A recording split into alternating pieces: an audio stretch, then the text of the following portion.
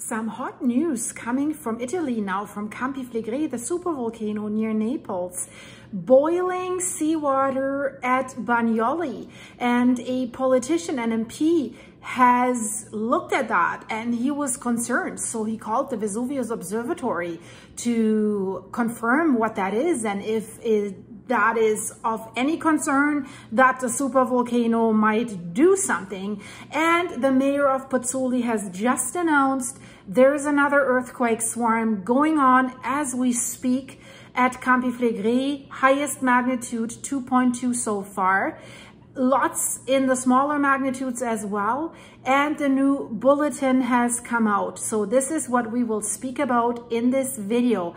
But I know what you want to see first, guys. I think I do. You want to see the boiling waters. You want to see if the swimmers are cooking there like boiling chickens. Let's have a look. So, and for those who now say this is a serious topic, you can't have any humor there. Yes, you can, because what else can we do, guys? It's catastrophic enough. So sometimes we have to take it with a little smile on our faces. So main tourist season, lots of tourists there that want to swim in the beautiful sea there, beautiful area. But if the water's boiling out of the ordinary and you know you're sitting on top of a supervolcano, Campi Flegrei, the burning fields, that's the name. And it stretches over 100 kilometers, like 17 miles. This is not like Vesuvius, that is one cone, one stratovolcano that dominates the landscape. If you're in Naples, you see this guy everywhere. And by the way, in the new earthquake swarm, Vesuvius is saying hello quite a few times as well. We just recently learned in one of my videos whether Campi Flegrei and Vesuvius are connected and whether they're sending the magma back and forth between them like a game of tennis. I'll put that video in the end screen. That is interesting and lets you think, in my opinion. So Bagnoli Beach headlines: the sea is boiling. The politician MP Francesco Emilio Borrelli has inspected the site and came to the conclusion we need the Vesuvius Observatory. That is part of the INGV, the Italian Institute of Geosciences, Volcanology, Seismology. They're surveilling the supervolcano 24/7. So the sea was observed to be boiling in the so-called Isthmus area. That is directly across from the former Italsider Pier. You see this here on the landscape. And a gas leak was detected in the seawater near the shore in the past few hours. Now you might wonder, gas leak, what are we talking about? A pipeline, or are we talking about volcanic gases? So imagine the beach was crowded with swimmers, beach was full, water was full, many were sunbathing, many were swimming into the water, but this is not really suitable for swimming. So Francesco Emilio Borrelli, he's the Green Left Alliance, has visited the scene and has documented this phenomenon. Very, very curious, has taken a lot of pictures and videos and has also interviewed some of the swimmers. So he has also conducted an inspection of all the public beaches there in the area. And if we look at his video, it clearly shows gas emissions into the sea. Fumaroles, not an underground gas pipeline. I don't know which is worse. I would say supervolcanic fumaroles. I mean, there are fumaroles around volcanoes. And if we have a supervolcano here, the caldera stretches into the water. Of course, we see something into the water, but obviously this was out of the ordinary, not a normal daily occurrence. Otherwise, people would not have been so on alert. So what was seen is a continuous jet of gas that obviously produces bubbles in the water. They're coming up from the seabed. and then they bubble on the surface like a jetted tub. That's kind of scary for me. I mean, I swim almost everywhere, but when this is underneath you and you know this is a boiling supervolcano that is acting up, and if you have seen my previous videos with all the new studies that are out, I would get out of the water as quickly as possible. Of course, in case of an eruption, that doesn't help you anything. Maybe that is just psychologically. So Borrelli has said continuous jets of gas bubbles that are rising from the seabed to the surface, a peculiar phenomenon. He said in an interview, we contacted the Vesuvius Observatory to find out if the phenomenon is volcanic. But other possibilities are not ruled out. They could even be air bubbles, he said. So in short, he said, there's no need to be alarmist. Among the hypotheses, the possibility that the bubbles could originate from underground pipes or other sources hasn't been ruled out at the moment. We know the supervolcano. That would be a coincidence, guys. So the Vesuvius Observatory came and basically they said, this is a known phenomenon, it's CO2. And if you remember, they have detected a lot of CO2 gas in the Pozzuoli area, in public buildings, in schools, in basements. People were feeling dizzy, they were feeling like they're fainting. And then they discovered this, that the volcano is leaking this CO2 gas.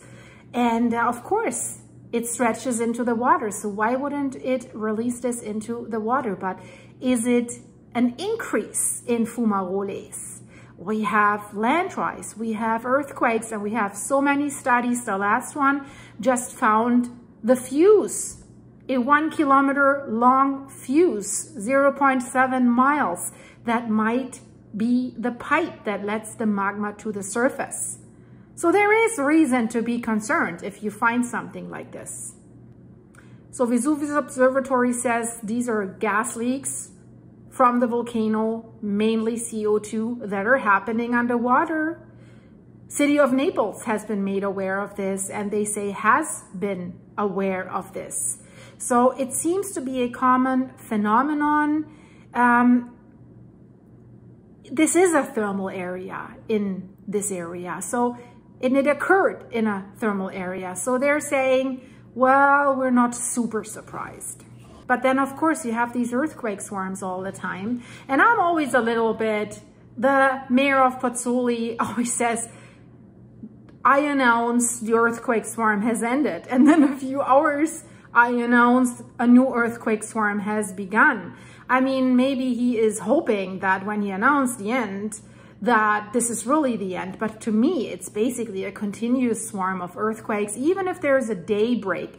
But even if there's only a few hours, they sometimes announce the end and then they have to announce another one. So what defines that is that psychologically, to give the people a relief, to say, yeah, it's not continuously, don't worry, it has ended.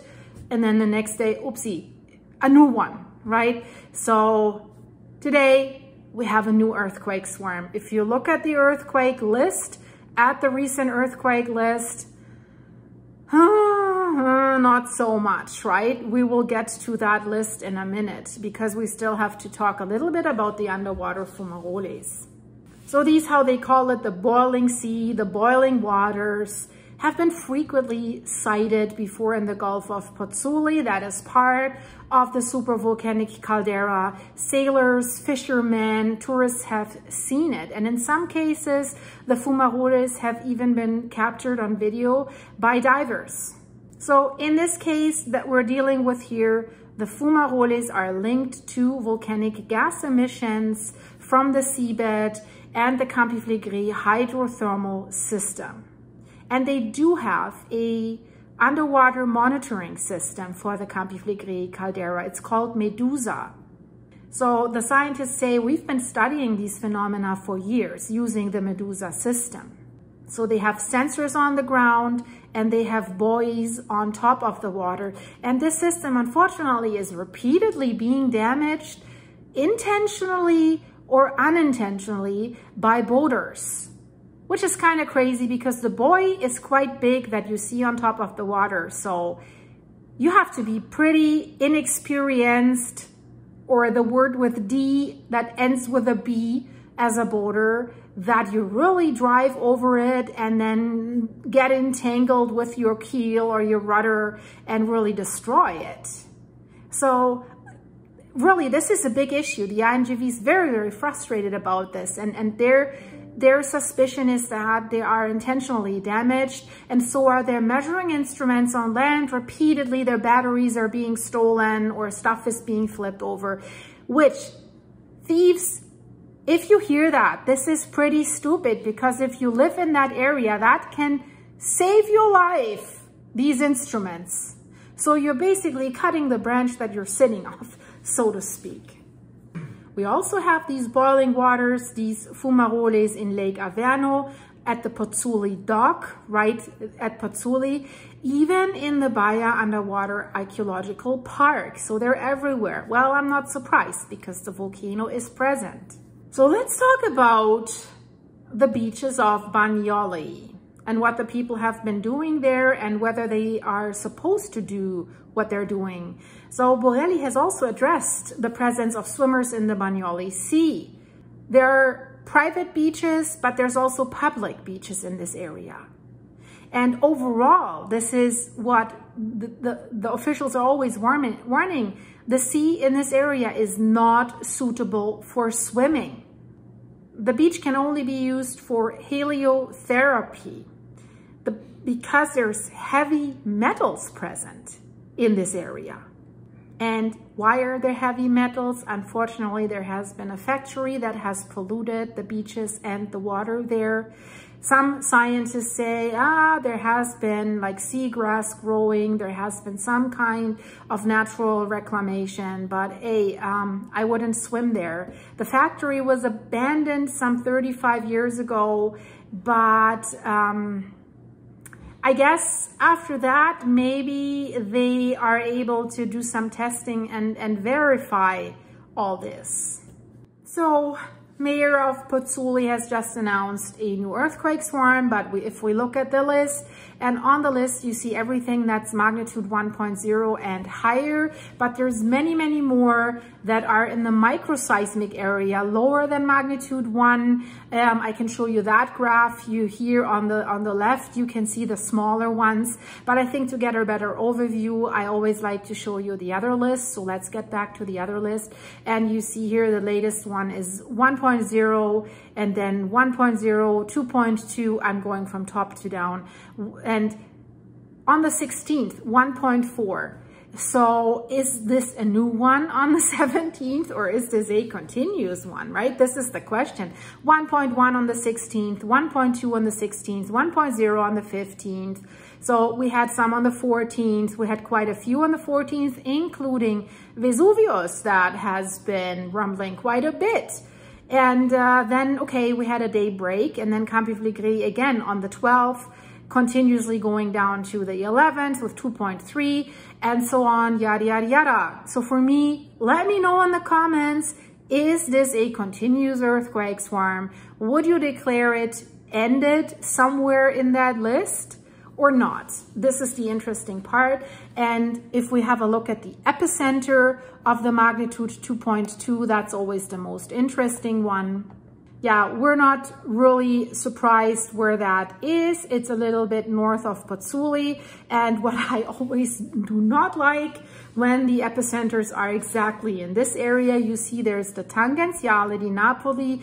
This is their main artery that they will be using for evacuation. And where this earthquake is now, this is actually at the crossing of multiple roads that are being used for evacuation that are going from south to north from the sea up there. So the Via Tangenziale has a lot of bridges and a lot of shady stuff that I think is not upgraded yet. They have announced that they need at least till 2027 to upgrade that.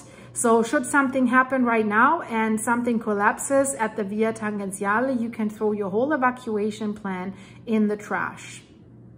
So that's why I don't like that epicenter. Let's have a look at the latest bulletin if we can draw any conclusions from that.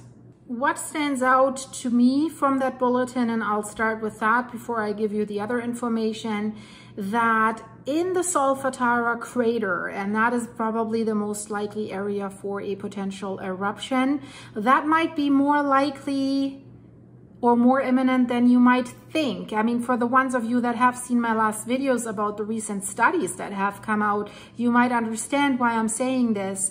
So the Fumarole that is called BG, that is monitored by the FLXOV5 station, shows a continued warming trend, and it has an average temperature right now of 165 degrees Celsius.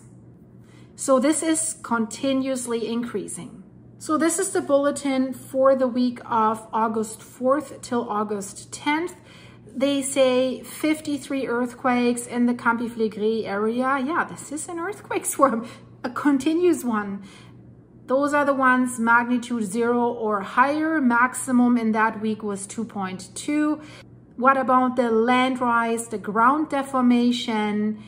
Has continued to be recorded with an average monthly value of about 1.5 centimeters. That is basically that much. So that hasn't changed, is steadily, continuously inflating like a balloon underneath the surface, is continuously blowing up until it reaches the point of maximum elasticity. And how close we are to that, guys, check out my playlist, Campi Flegrei. Go to my channel start page, click on playlists, and look at Campi Flegrei at the latest videos. You'll really have to see that if you're interested in that. So geochemistry, what's going on there that is maybe interesting? No significant variations were observed in the monitored geochemical parameters. The known trends of increased gas flows and increased heating of the hydrothermal system of the volcano continues. So it's steadily increasing there as well. And then they always have a section, expected scenarios. Based on the current picture of volcanic activity outlined above, there are no elements suggesting significant short-term developments. So short term, does that mean within the next hours, within the next day? Because short term can be very, very short, according to quite a few scientists, especially when it comes to a phreatic eruption. So guys, I will monitor this for you as always. And as many seasoned scientists in the area say, monitoring doesn't guarantee you safety. You're just monitoring that this thing is going to blow up. I mean, hopefully not, but you know what I mean. This is what the scientists are saying. Check out the videos in the end screen, guys. Lots of interesting stuff is happening. That Alaskan landslide, now the new data and pictures and graphs are coming out. Very, very interesting stuff if you're interested in that. If you want to fill me up with coffee to keep me going, it's greatly appreciated, guys. Buymeacoffee.com/silky. Link is in the description underneath this video. Just scroll down a little bit, click the join button to become a supporting member of the channel for behind the scene videos. Thank you for your supers. Thank you for being here, guys. You're absolutely awesome, and stay safe and stay out of bubbling weird waters. Promise me, and I see you in a second if you click here. Bye.